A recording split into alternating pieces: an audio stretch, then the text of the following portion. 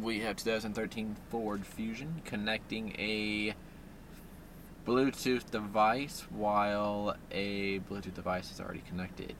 Take one. Hey guys, Austin Ratzloff here with Mel Hambelton Ford at the big corner of 119th and West Kellogg in Wichita. We are going to show you today how to, when you already have a phone connected, how to add another phone with your Bluetooth system. So this is a My Ford screen. Every vehicle that has a My Ford screen, this will be fairly similar to. Again, we're going to go into our phone menu to start the process.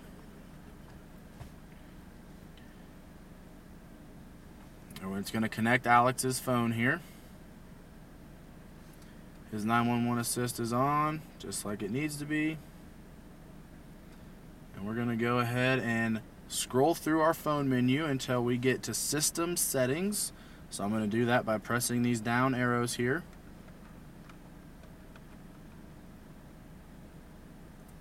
We're going to press OK in System Settings. We're going to go to Bluetooth Devices.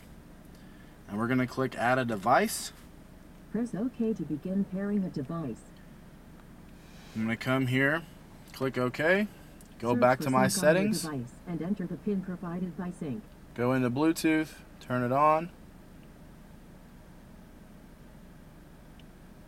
click Sync,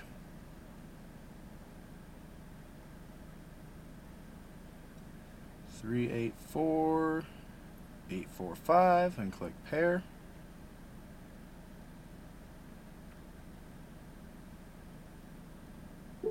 As you can see, my phone is now saved, so now we have multiple phones connected to the car.